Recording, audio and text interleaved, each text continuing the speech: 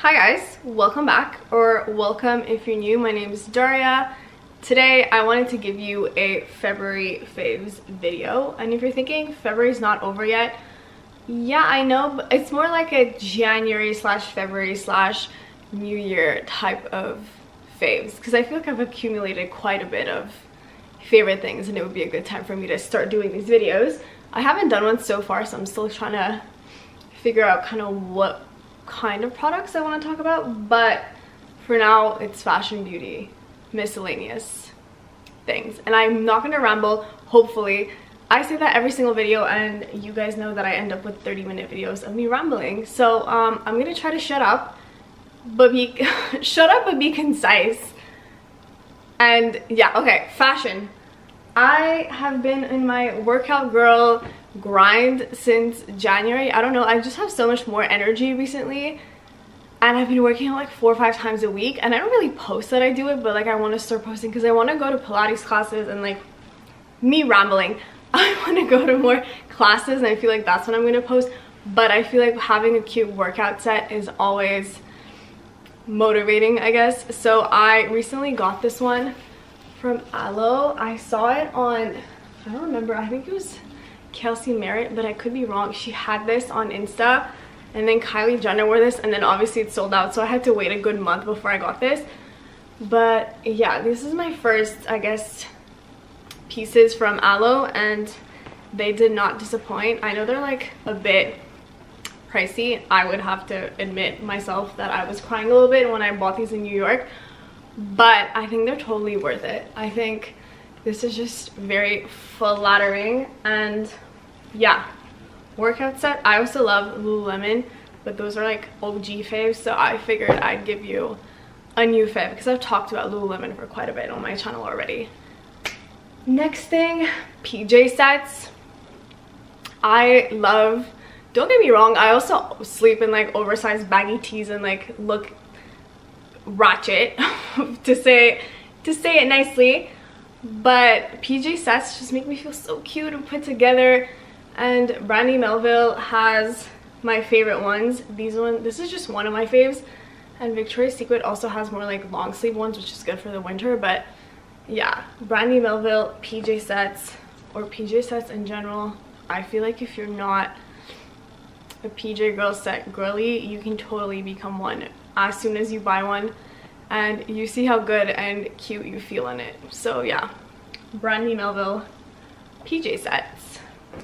Next one is this. I saw this on a YouTuber, and I can't remember for the life of me who it was, but it's this Zara cardigan. It's not buttons, it's these little clips, so you can kind of see a bit in the middle when it opens up, and it's flared just like the one I'm wearing right now that you totally can't see, but it's very similar vibes. And apparently there's a matching skirt because I saw it on someone on TikTok, but I cannot find the skirt for the life of me, not even online. So it's probably, the skirt at least is sold out. I don't know if this is sold out, but I saw this in store and I wore it for Fashion Week, and it was like one of my favorite pieces. And I just think it's so flattering when a cardigan goes in and then you can put a little belt. I literally have a belt to show you after. Cardigans that have a bit of shape, I think, are definitely some of my faves. And then I love a mini skirt, but I feel like they're not mini skirts that I normally find in stores. I feel like I just have a short torso and like it just doesn't look like that mini on me. It looks kind of high-waisted, but this one from Zara is actually a mini skirt. So this is a obviously fake leather skirt. It has a buckle, and it's technically a skirt, but I also wore this in New York, and it's so light and beautiful. It makes your legs look so long. I feel like that's always key if you want to look taller, because I'm not that tall. I'm not tall, period. I'm 5'6", so anything that makes my legs look taller, I always gravitate towards, especially these, since it's so short. Obviously some people might not be comfortable with how short it is, but I personally feel like even with tights, it's a great look. And then last thing for fashion, this faux fur coat from Zara. I literally feel like I wear this like 4 times a week now. It just keeps me so warm because it's still very cold. I live in Montreal, Canada, so the weather's been pretty rough. But it's dark gray, and I mean I bought it in Brussels, so not sure that they still have it here. Actually no, I bought it here. I was gonna buy it in Brussels. Never mind. Yeah, I think obviously mob wife aesthetic is / already was a thing. That's not really why this is my fave. I just think it elevates your outfit. Even if you're wearing like a tee and jeans and you throw this on, you just look way more chic and it keeps you warm. So that's why it's one of my faves. It's cute and warm. We love it. Also, honorable mention to my Aritzia Super Puff. I was gonna include in this video because I feel like everyone and their mother already owns this or plans on buying it or has heard of it and doesn't want it. So that's also a fave. I think it really does keep you warm, but I wasn't gonna include it. Okay, let's move on to skincare. My skin has been really rough for literally 10 years, so I have tried every product under the sun. My skin is still not good. It used to be, and now it's like going through a rough patch again. So I'm trying everything I can to get it to be good again, and these products I feel like have helped me the most. So first off, I say this is more of like a company thing. Anything from Caudalie. This is the Skin Perfecting Serum, and then this is the Instant Firming Serum. And their whole lines, because each of these products come with their whole line. Honestly, or just the whole brand in general, to be honest with you, I work with them. That's not why they're in this video. I just genuinely think Caudalie products are so good. They're pretty affordable from what I know. I mean, okay, asterisk on that. It's not necessarily the most affordable products, but I'd say for how good they are, they're definitely at a good price point. And yeah, I just think they do exactly what they say they do. So Caudalie products, could recommend them through and through again. And I'd say for more rough products, I don't know how to say it, this one's the BHA liquid exfoliant from Paula's Choice. I feel like everyone has talked about this. The reason I said rough products is because this is obviously a lot for your skin. If you have really sensitive skin like I do, it really dried me out at first, but I started building, I guess, a tolerance to it. So I started with like once a week, then you kind of build it up, and now I alternate it with like every other day. I didn't even bring it, but my Ordinary retinol, I'll put it right here. It's my favorite retinol product, and it's so affordable. That one's literally, I think, like $10. So the retinol in this every other day, and I feel like it's a good balance if you have really sensitive skin, and they do, like I said, like the other products, exactly what they say they do. So definitely recommend this and the retinol. And then the last one, I have this barrier bioactive treatment from U Beauty. Anything from U Beauty I love. I've been working with them for a few months, and every time they send me products, I literally get so excited because I just love everything they've ever sent me.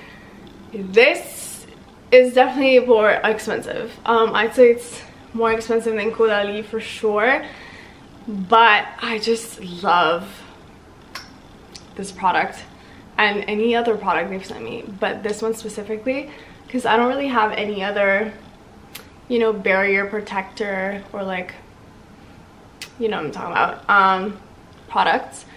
So this one does the job. And they also have lip products, kind of like the Rhode or the Summer Friday peptide treatment lip products. They have their own, and U Beauty is just doing it. But yeah, U Beauty was the last one for skincare, I think.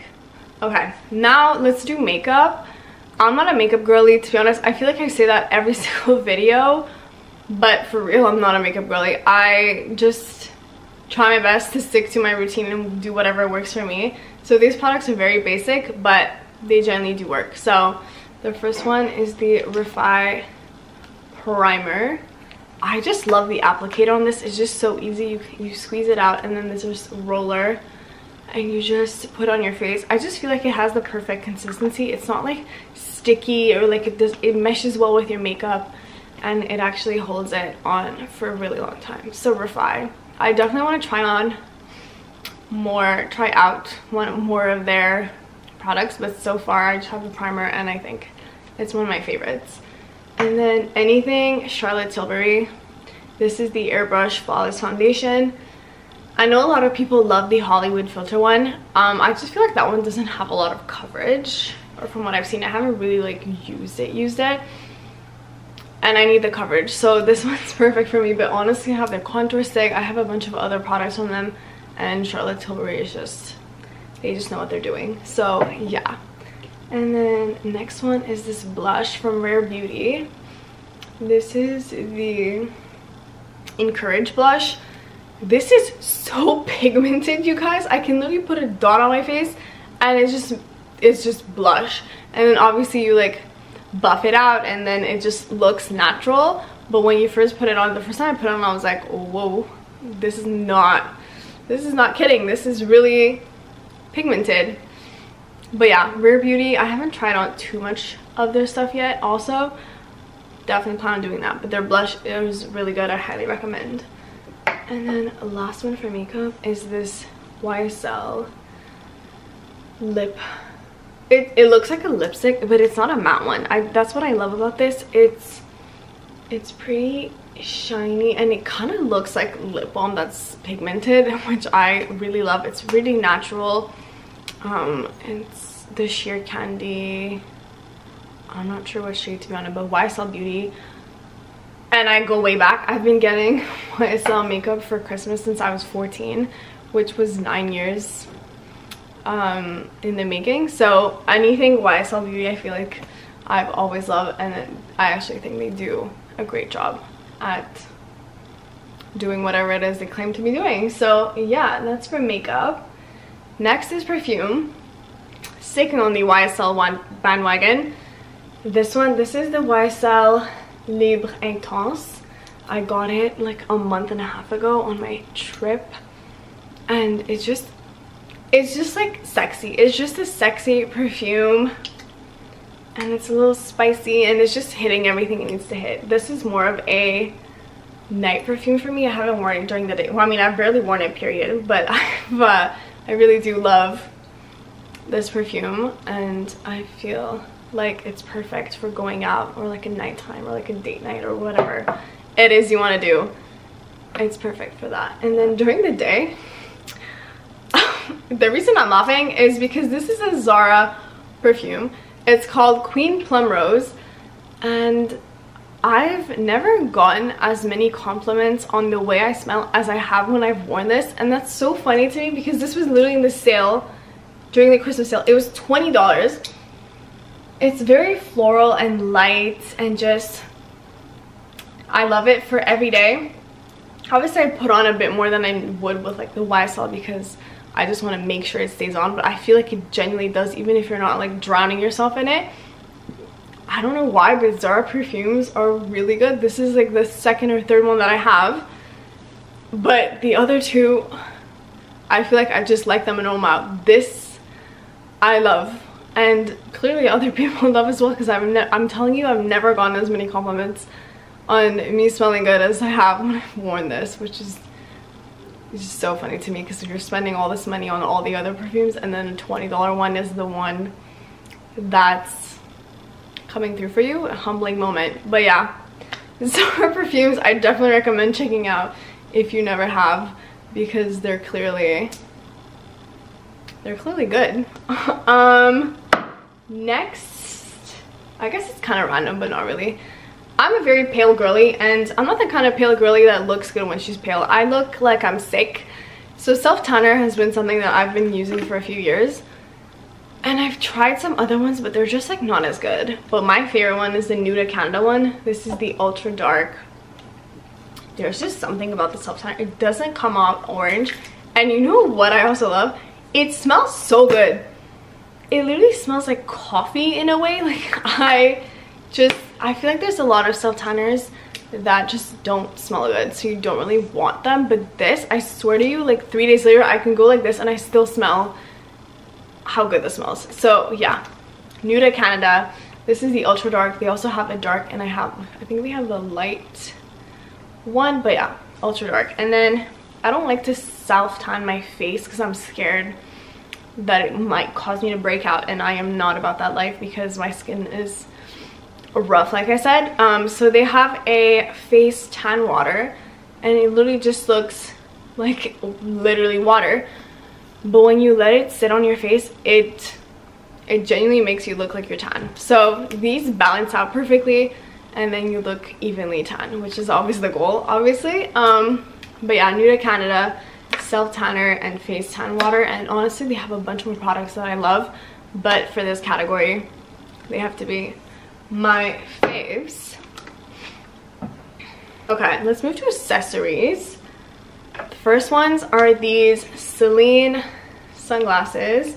They have a straight, let me not ruin my makeup, they have a straight cut, and I just feel like they look so cool. I feel like I can dress these up or down. I've worn these at night. I've worn these with jeans and a t-shirt, and they just give like cool kid vibes, or at least in my head they give those vibes.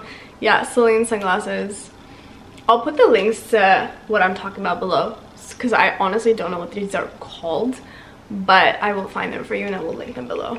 But yeah, I need to get new sunglasses, but for now these ones are the faves. I also have the Prada ones that are a bit, anyways, these ones are my favorite ones. No rambling in this video. Then I have the belt that I was talking about earlier. It's the YSL one. I got it in Brussels 2 months ago. It's the thin one. They have a thick one, but I wanted this one because I feel like it works not only with jeans but also with dresses and skirts. And I even put this on top of my cardigan for Fashion Week, and it just cinches you in. But it still looks very dainty, and it's not like, oh, I'm wearing a belt. It's not flashy, you know. I mean, it has the logo, but it's not a flashy belt regardless. But yeah, I just love this. It's a belt, but it's a good belt. So yeah, YSL belt. This is kind of random, but this is, I feel like I've talked about this multiple times on my channel already, even though it's random. This Louis Vuitton wallet, I guess it's a key slash card holder, because it has this to tie it, I mean, I guess to attach it to other things. But yeah, this is my wallet. I'm not a big wallet type of person, so this holds my cards at the moment. I have some cash in there, I have some coins, and this goes everywhere with me. It's my most used designer purchase, and probably one of my top 3, to be honest. The fact that this has this clip, I even clip this to my jeans and like put it in my wallet when I don't want to bring a bag, and it's just so convenient. Or I just hold it like this. I just love how practical this is. And yeah, I'd say any card holder that has this is what you should be aiming for, because if it was just a card holder, then I'd have to, you know, hold it like this or whatever.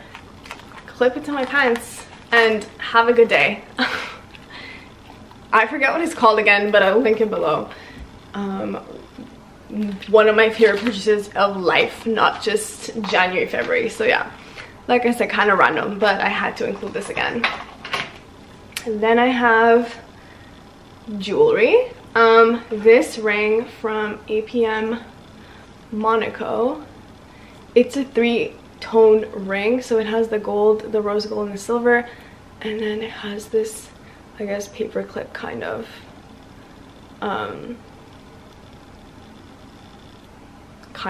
what am I saying, a paper clip. It looks like a paper clip, but it's obviously not. I think it's cute. It's definitely not like a casual ring. I'm not just wearing this on a daily basis, although sometimes I do that to like spice up an outfit. But yeah, I love that it's 3-tone, so I don't have to really like worry about mixing metals anywhere else. I think it's the perfect amount of bulky. I like having bulkier rings. this one's also really nice from Monica Vinader. Normally I wear my Gucci ring on this one, which is also one of my favorites ever, but I've talked about it so many times that you guys know I love that ring. So thought I'd include this one. But yeah, I just love that it's three-toned, and I guess it's a little flashy, but not anything too crazy. And then these ones, my little trusty Amazon earrings. I know they look like the Bottega ones. Clearly not Bottega. I wouldn't spend that much money on earrings because I'm scared of losing them, and if they go out of style, which I wear things after they go out of style, so like that's not really a concern of mine. But if they do, Amazon. I've also gotten so many compliments on these. I'll link these guys for you below. But yeah, I just think they look very elegant, very chic, and I love them. Okay, miscellaneous things. Actually, I can start with the camera I'm filming on. The Canon G7X is not only a favorite this month, it's a favorite every month. The flash photos are 10 on 10, and then I just love how easy and small it is to vlog with it and just to film videos. I'm filming on it right now, so I can't show it to you, but you guys know what it looks like. The Canon G7X is my ride or die camera for now. So yeah, and then the last thing I'm going to talk about is books. I have phases where I read like 5 books a month, and I'm always just reading, and I love reading or whatever, and then I don't read for like 3 months. So I'm in a reading phase now, and I just finished Rich Dad Poor Dad, which I loved. I just love this. I feel like a lot of people have recommended this, and I think it's a good book. I'm not really into fiction books at the moment, so the next one is also not. It's like a self-help type of book. It's the 101 essays that will change the way you think. I read like 1 a day, so because I feel like if you read too many of these, you don't really get the point of them, so I space them out. But this one I read, and I think it's really good. There's also Atomic Habits, and yeah, I feel like these ones at the moment are really what are getting me back into reading. I kind of want to start talking more about the books that I read, because I feel like I've got, even these ones, I've got them through recommendations from other people. So if I could help anyone out of a reading funk, I would love that.